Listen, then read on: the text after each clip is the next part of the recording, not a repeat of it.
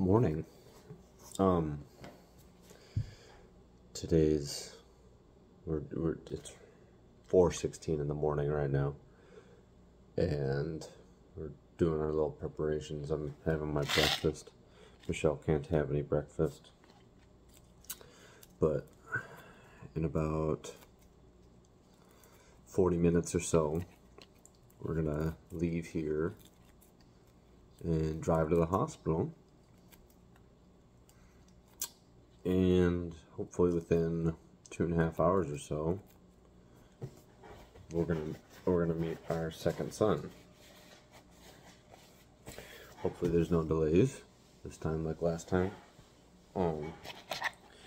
Because I don't want Michelle to be fasting for a whole damn day again, like she did with our first son.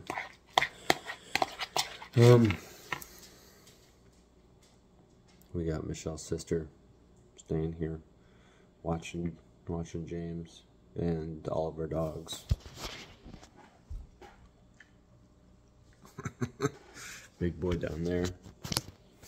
So, yeah, it's a pretty exciting day. I'm just not trying to be too loud right now because, like I said, it's 4:18 in the morning. And James is still sleeping upstairs. So, yeah, pretty crazy stuff. Well, we're in the hospital now. Michelle's just chilling over there. She got stuck 5 times until they got her IV in. So hopefully we got the anesthesiologist coming in next soonish. Hopefully it's hopefully goes pretty well. Well, this is my youngest baby boy. His name's Jensen. The C-section went well. He's just a perfect little baby. We're in the recovery room. We're waiting for Mama to come. So, isn't that right, little guy? Hi. What's up, little guy? How you doing, Jensen? How's Mommy doing?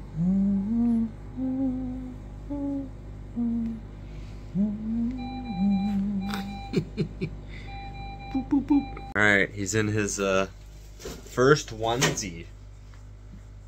Little Jensen.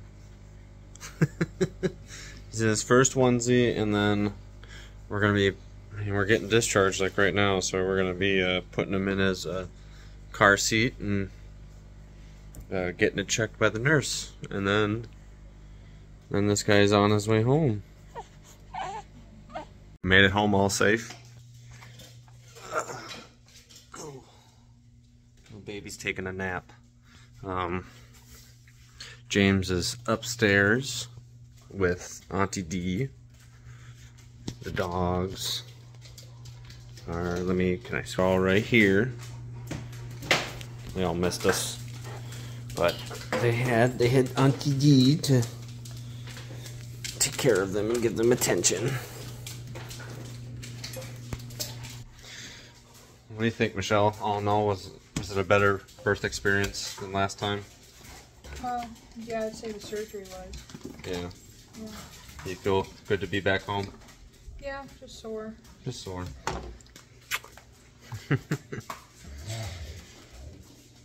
Alright. Peace out.